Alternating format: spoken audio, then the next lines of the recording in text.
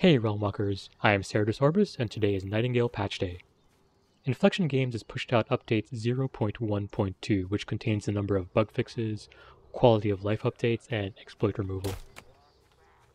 Now they've listed their patch out in two main avenues, which is bug fixes and game changes.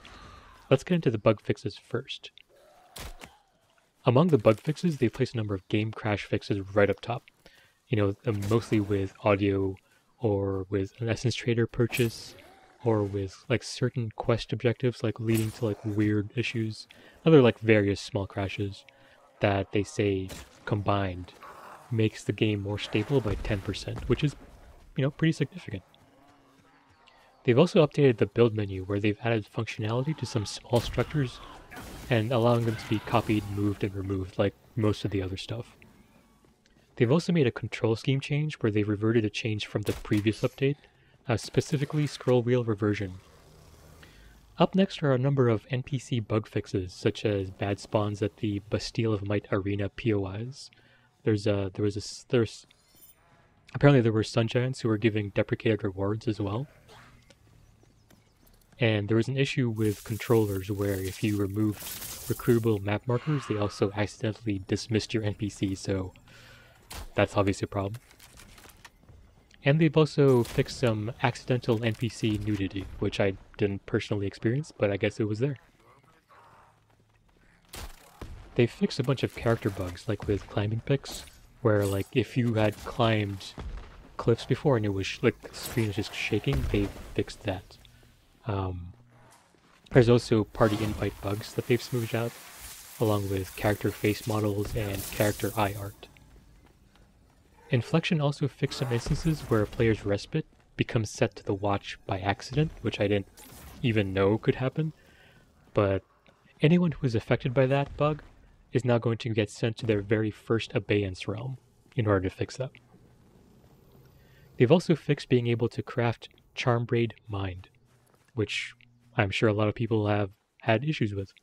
Inflection also made some fixes to certain game interfaces. The one that I really like is where Essence Trader categories now expand and collapse the way they're supposed to, which was a huge annoyance when I was in the shops. They've also updated the wording on the Dragon's Hoard Eminent Minor card, so that it actually says what it actually does. Alright, on to the game changes section of the update. And the first thing they listed here is that the Swamp Apex Vault is now brighter, which is good.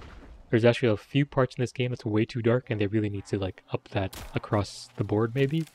Maybe not across the board, but they need to do something. I feel like things are a little too flat, like there's not enough contrast, there's not enough brightness control in the game. And this is a good step towards that. And one of the best changes they've made is allowing us to quick stack items into chests, making inventory management so much easier. Thank you, Inflection, for heading this. Thank you, thank you.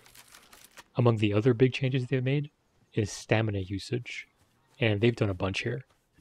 For example, they've removed the delay that your stamina regens after using a tool, which is fantastic. They've also made a bunch of changes to dodge, first by reducing stamina usage from 15 to 10, and also the distance from 5 to 4 meters, which makes it a lot more viable in combat. Because if you're dodging 15 every time, you're taking out a chunk of your stamina, and you're going way too far, and you have to run up in order to re-engage. You also can't be tracked by enemies while dodging, and you're also immune to knockback while dodging, which is fantastic. We need more invincible frames. Now, although they've removed airborne stamina regen, they've also reduced stamina usage all around. For example, one-handed weapons now only use 3 stamina per swing instead of 4, and the same thing with two-handed weapons. They all now use 6 stamina. Before they were all kind of different. I believe axes was different. On top of that, stamina costs for climbing, swimming, and gliding have now been halved, which is a phenomenal change. They really needed to do this. And one other big stamina change is no longer getting drained after blocking hits, which is a fantastic change. And this probably shouldn't have been costing stamina in the first place, but good thing they removed it. And now on to the resource changes, which are actually really great changes. So for example, repair costs have been updated, and this is big. And what it does now is that the costs now adjust based on percentage of damage that your item has taken. So before it would cost you, say, 5 essence to fix something, if it was 100% broken or even 1% broken. And now that'll change. So that's a great change. The other big thing is that they removed exploits, specifically with allowing reclaimed recipes to allow people to fold ingots, quote unquote, and that which resulted in game-breaking overpowered weapons. And that's fantastic. Mainly because, I mean, it ruins the game not just for the person doing the exploit, but for anyone that's playing with the person using that exploit, because it just kind of makes the game flat for everyone.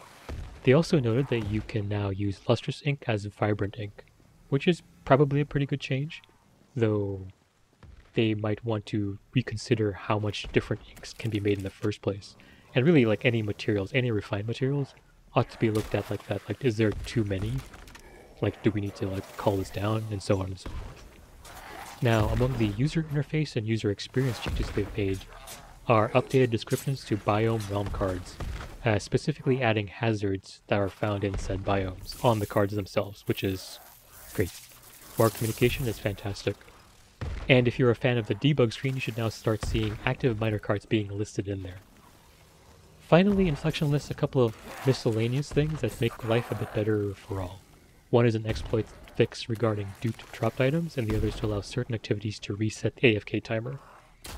You know, like listed fishing is one of the activities, which means that people who simply want to spend all day by the water fishing their heart out without being forced to move every few minutes, this is your patch. And that's pretty much all the changes Inflection has made in update 0.1.2. I think a lot of these are really great, and it shows that they are listening to player feedback when it comes to these huge problems and bugs and quality of life issues.